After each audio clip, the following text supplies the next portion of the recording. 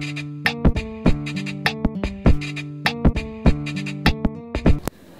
we're back from vacation finally. I know it's been a long couple of weeks. We were just getting our minds right and, you know, trying to forget about all the backlash. But we're back from vacay. Carter, what do you got to say?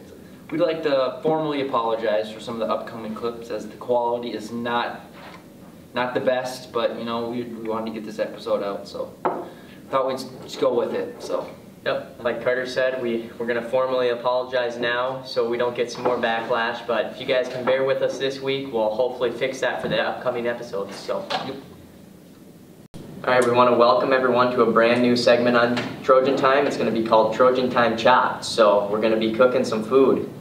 Yeah, make sure you go vote on our Instagram.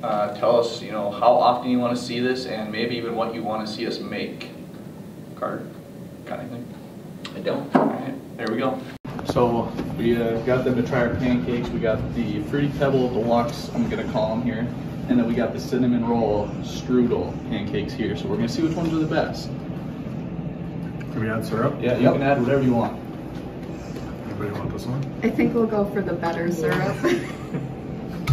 I've never had that syrup. I've actually never. From up north. This Let you start with this it. stuff's so good. It's good stuff. Come on in.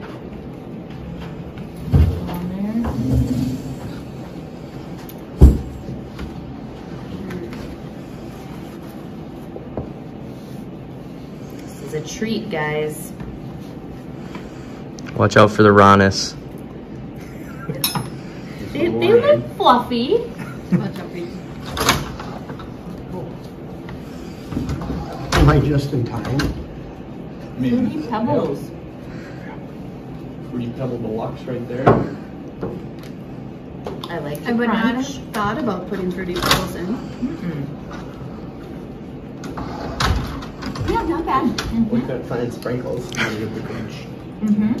Get the crunch to it. So what would you guys rate that one out of 10? We gotta try the other one first. Yeah, I gotta try Okay. it. Sounds good. We can't pick a winner until we have the third pancake in here. And this There's one more? was called what? This is the cinnamon roll with like a strudel on top. Like water to cleanse my palate. I know. I got that. Oh, fine. It wasn't that bad. But no, it cleans the taste out. Cinnamon. What's the topping? It's got cream cheese, butter, vanilla extract, milk, powdered sugar. That's good too. Different texture than the first one. Yeah, we should have made ours a little thicker and it would have been a little. Alright, the third and final taste test. They have pancakes made by Sierra. Sierra, what kind of pancakes are they? Pancakes. Plain pancakes. Like a buttermilk? Yep.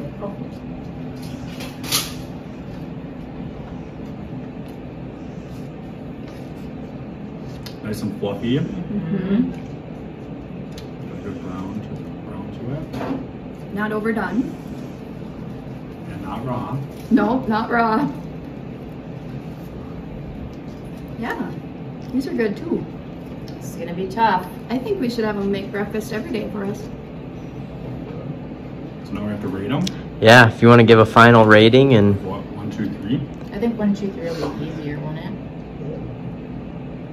Probably. Is that what we're thinking? if you want to do 1, 2, 3, you can do that, or best out of 10, however you guys want to do it. I think let's rate them 1, 2, 3. Can we go first? Go for it. So the cinnamon roll for me was number 1. And then this one is number 2. And then the Fruity Pebbles, despite the flavor, it was really good, is number 3. I'm actually gonna go with the Fruity Pebbles, number 1, because I like the crunch and the flavor to it. And then I think the cinnamon roll, and then the regular. I like the regular too, but I like the spicy, change it up. For me, cinnamon roll was number 1.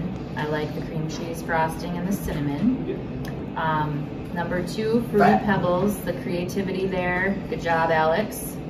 And 3 would be the regular pancake, but they were all good, and they each had different consistencies, and I don't know, depends what we're rating on. But flavor-wise, that's my choice. Yeah, you guys all did a good job. Great Thanks, job. guys. All right, thank you. You guys want to give a word for the winners? Me and Carter stayed up all night preparing these. It was a grind to make these. Really, really appreciate all the votes. Carter? Yeah, you know, it was tough, but we pulled it off in the end. You know, it was a dog fight out there, but came through for the dub. All right, welcome to Ortonville High School's Halloween costume competition. We're gonna go see some Halloween costumes. All right, so we're here with Sean Dwyer. Sean, what are you for Halloween?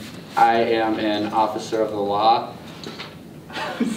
So, being an officer of the law today, what are your duties? Make sure the school is safe and everyone is respectful. I'll arrest you if you ain't. All right, we got Officer Sean on duty today. All right, we are here with the 6th graders that are dressed up for Halloween. So if you guys all want to introduce your costumes.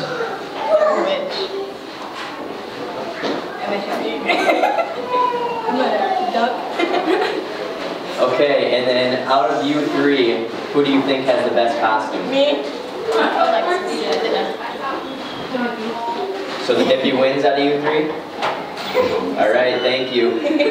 So we're here with some of the fifth grade boys down here in the elementary. Why'd you guys choose to be football players for Halloween? We like football. I like football. I guess. And who has the best jersey out of all you guys? Me. I don't know, the Vikings won. Him. The Bears and Packers lost. Him. There you go. All right, Justin thank you. Fields is cracked. All right, we're here with the 4th grade class, and what are you guys dressed up as for Halloween? A strong man. Malcolm Descendants. I'm a hippie. All right, and out of you 3, who do you think has the best costume? Me. Really? Me. All right, so the hippie wins this one. What are you dressed up as for Halloween? You know what? I'm 17, so I'm not dressed up as nothing. I'm out of that phase, you know? That's a great answer. Who do you think in the high school has the best costume?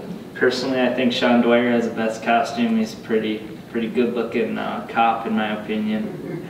All right, thank you. I have to agree with that. What's KJ thinking about?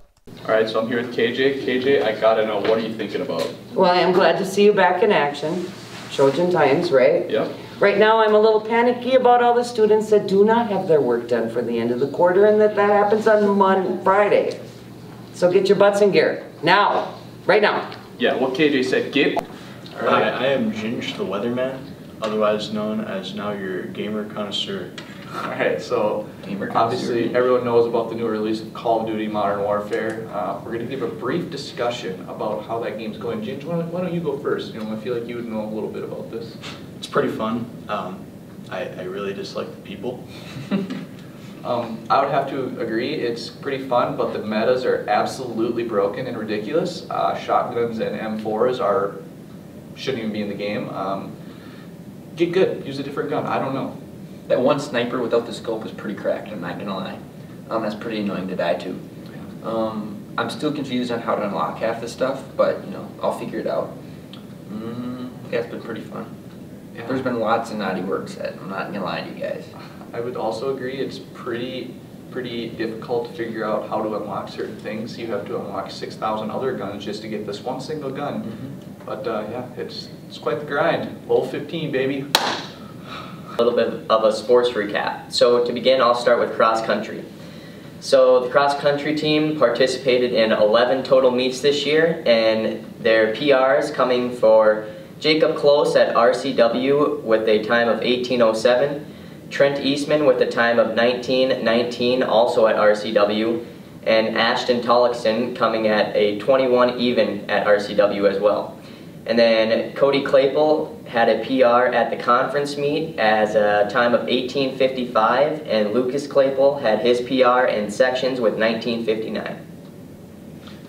All right, I'll be talking about the football season a little bit. Talk about some leaders for the team. So for our quarterback, we had Carter Brown. He threw for 307 yards, 5 touchdowns. For rushing, we have Dante Fetters, 134 attempts, 1,172 yards and 13 touchdowns. Receiving, we have Dante Fetters, 10 receptions, 203 yards and 2 touchdowns.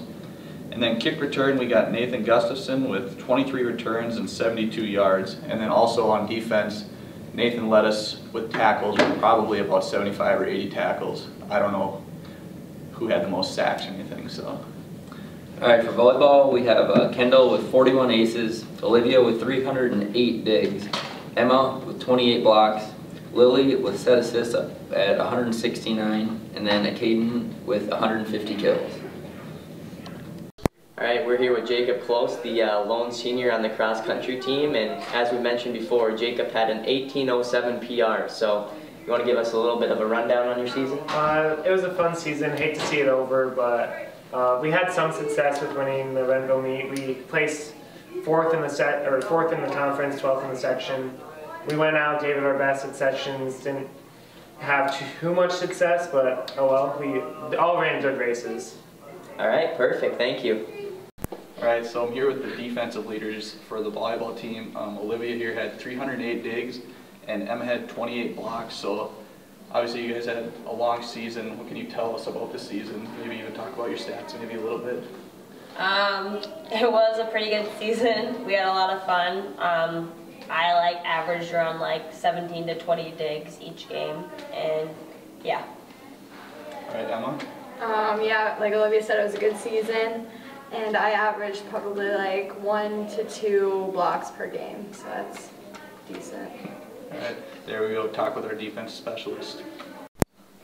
All right, so I'm here with the offensive specialist for the volleyball team. We have Kendall leading the team with 41 aces, Lily Hartman with 169 set assists, and Caden with 150 kills. So obviously, like I said, people, you had a long season. Can you maybe tell me a little bit about the season?